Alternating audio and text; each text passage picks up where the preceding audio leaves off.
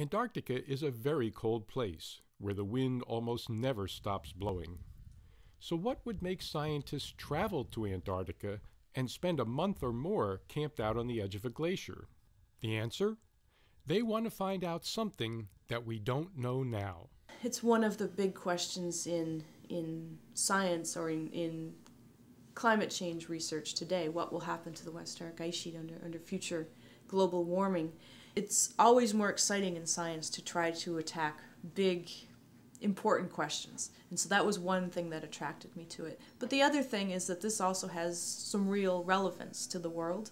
The importance of this is that if that ice sheet does collapse, if it does melt, then global sea level will rise. And there's not a certainty, but there is a likelihood that it may actually collapse. And so this is a problem that I think has some relevance to it.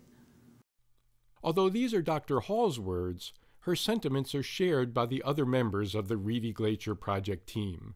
Dr. John Stone, originally from Australia, and Dr. Howard Conway, originally from New Zealand, are now both at the University of Washington, as was Claire Todd, a graduate student at the time of the research. Gordon Bromley from England is a graduate student from the University of Maine. Maurice Conway, an experienced Antarctic guide who also hails from New Zealand, was also part of the team.